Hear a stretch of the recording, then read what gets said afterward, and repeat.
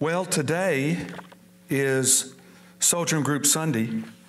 We do this twice a year to put some emphasis on actually the seedbed of church.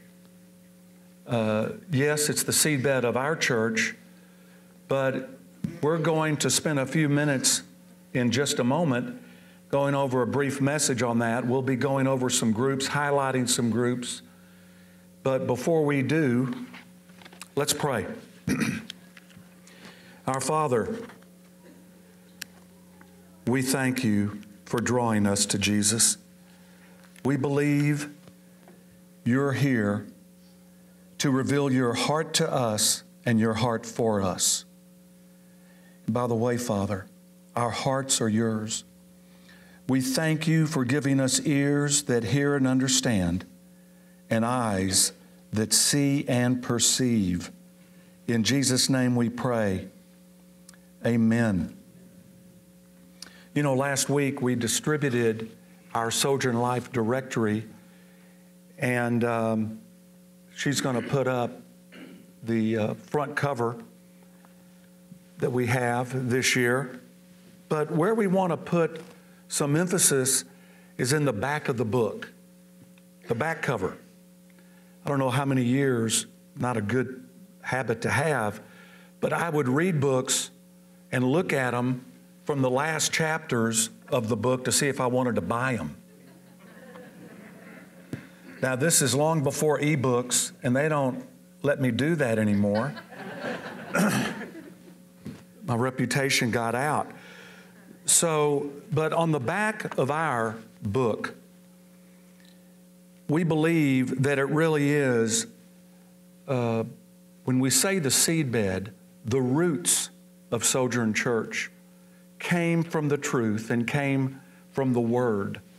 So the back of the cover says this: "And let us consider how to stir up one another to love and good works, gathering together, encouraging one another." Let me ask, those of you who have been encouraged by a small group, would you raise your hands, please? It's a nice number. Room for growth. If I were to put a title on this brief message, it would be Jesus, the Relational Kingdom. He is a kingdom unto himself. So, got some verses here. Want to quicken you to notice that the first thing Jesus does after announcing that his kingdom is here, and he says, "My kingdom is at hand," the kingdom of God is at hand. He then says, "Repent and believe in the kingdom." The first thing he does is actively and intentionally seek out people. He's on the hunt for people. Let's read from Mark chapter 1, and these will be verses 14 to 20. I'm going to scan these verses, but I encourage you to look at them, especially in terms of sequence. "Now, after John was arrested, Jesus came into Galilee, proclaiming the gospel of the kingdom of God, and saying, 'The time is fulfilled, the kingdom of God is at hand.'" When you hear that phrase, "at hand," that's saying it's within your reach. It's within your grasp. "Repent and believe in the gospel." Then Jesus goes on. In verse 16, he says, "Passing along the Sea of Galilee, he saw Simon and Andrew casting a net into the sea, for they were fishermen. And Jesus said to them, 'Follow me, and I will make you fishers of men.' And immediately they left their nets and followed him. And going on a little further, Jesus saw James and John, his brother, in their boat. And immediately he called them. And they left their father Zebedee in the boat and followed Jesus. That's interesting. They left their father's business to hook up with God the Father's business. Now, let me submit this to you. You do not have to leave the company that you work in. You don't have to leave the business that you're working in. You carry within you all of the dynamics and equipment of Father's business. And you get to engage in that right where you are, right where you live, right where you work. Remember, when he says the kingdom of God is at hand, a big aspect of that is relationships are at hand. Can you see that? Jesus gathered people together to build relationship, to form a small group, right after his proclamation of his kingdom. It's the first thing he does. Remember, in Jesus' life and in his service, the majority of his exploits for God were done with him and his small group. Whether it was 3 or 12, look at Lazarus, Mary, and Martha. He had a number of small groups, didn't he? So this is very, very important for us not to lose this, because there's something that God is saying to us about his kingdom. Even on the day of his resurrection, Jesus was drawn to 2 or more people who happened to be on the road to Emmaus. In Luke 24:13, that very day, the day of Jesus' resurrection, 2 of Jesus' disciples were going to a village named Emmaus, and they were talking with each other about these things that had happened, the crucifixion of their master, Jesus. While they were talking and discussing together, Jesus himself drew near and went with them. But their eyes were kept from recognizing him. So the 3 of them just walked on to Emmaus. Actually, it wasn't until later that the clue truck hit them as to who was this 3rd person. They were actually having a meal. They encouraged Jesus to stay and eat a meal with them when they got to Emmaus. And when Jesus broke the bread, they got it. That's when they recognized that that man was Jesus himself, who was crucified a couple days before, walking with them, eating with them. In fact, here's what it says in Luke 24:32. These 2 said to each other, "Did not our hearts burn within us while he talked to us on the road, while he opened to us the Scriptures?" Don't kid yourself. That happens today. We've got the Holy Spirit, the author of Scripture, who can open to us the Word of God. That's pretty awesome, isn't it? So it's a dynamic picture of these 2 men walking down this road. You think of Matthew 18:20, where 2 or 3 are gathered in my name, there am I among them. Now, Jesus had already said that earlier in Matthew. Here we are at the end of Luke, and he's living it. Have you ever been part of a group, part of a conversation where you're engaged in the moment, engaged in what you're hearing and saying, and it wasn't until later that you realized you heard something that really stirred your heart? You could even say, did not my heart burn within me? Could it be the reason you were being quickened, inspired, or encouraged was because of the Holy Spirit of God? The same one who was in Jesus, the same one who was pulling life from you to give to someone else, and the same Holy Spirit who was depositing life in you from someone else. Has that ever happened to you? Especially when you engage with what we call kingdom people, and we say things that we didn't even know we were carrying. And I'm talking about good things.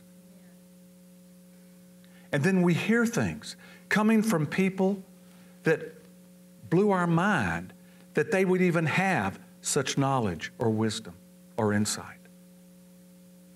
That's Jesus. That's the Spirit.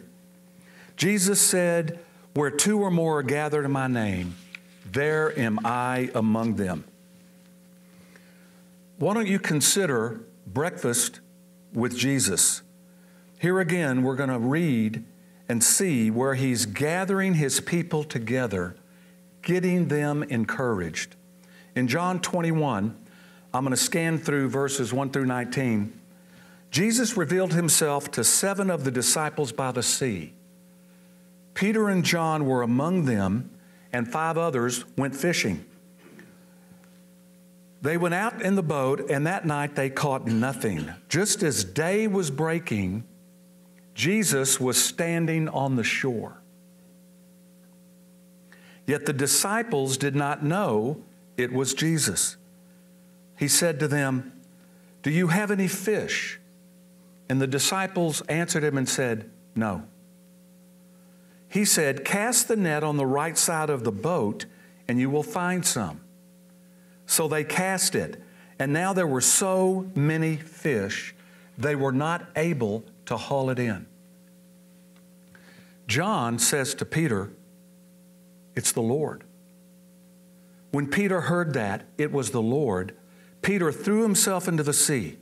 The other disciples came in the boat, dragging the net full of fish. When they got out on the land, they saw a charcoal fire in place with fish laid on it and bread. Jesus said, "Bring some of the fish that you have just caught. Come and have breakfast." Jesus came and took the bread, gave it to them with the fish. This is after His resurrection. Do you think there's any way that those 7 men were heartened and fortified by being in the presence of their Lord, eating breakfast with Jesus? By the way, I want to encourage you, Breakfast of Champions has been redefined. The Breakfast of Champions is anything you eat or drink with Jesus.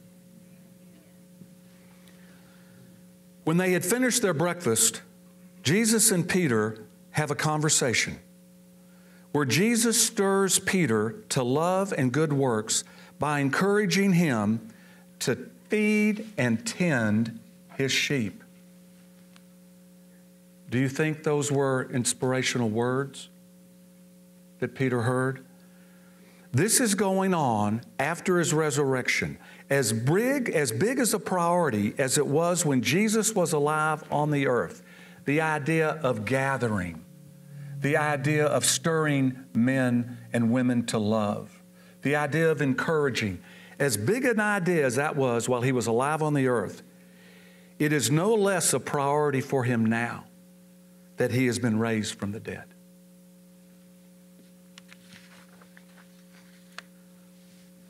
Why don't we look at that cover, the back cover, one more time? And let us consider how to stir up one another to love and good works, gathering together, encouraging one another. Can you ever have too much encouragement? Do you think courage is something we need in this day and time. Love for one another in Christ is evident in works of love and the gathering together in Jesus' name.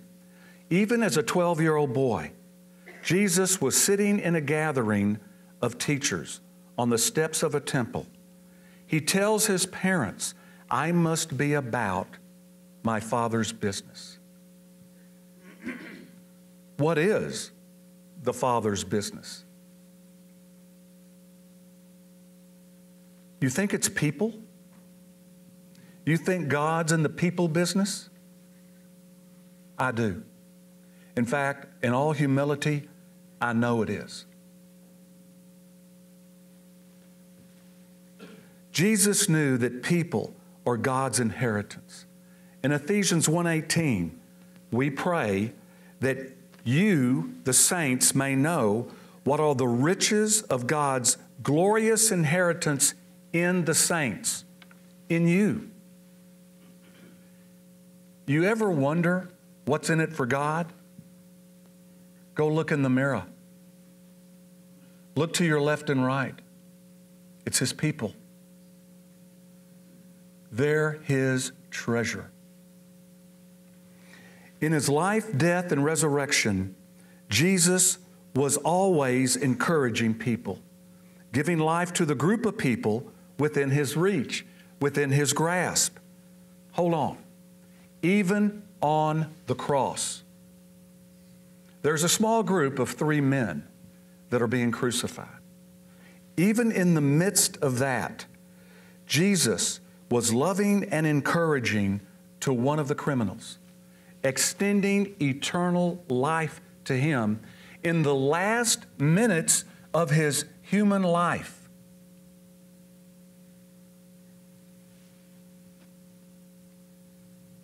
May we never doubt the intentionality of Jesus, the Son of God. If a 12-year-old boy is going to say, did you not know I must be about my Father's business?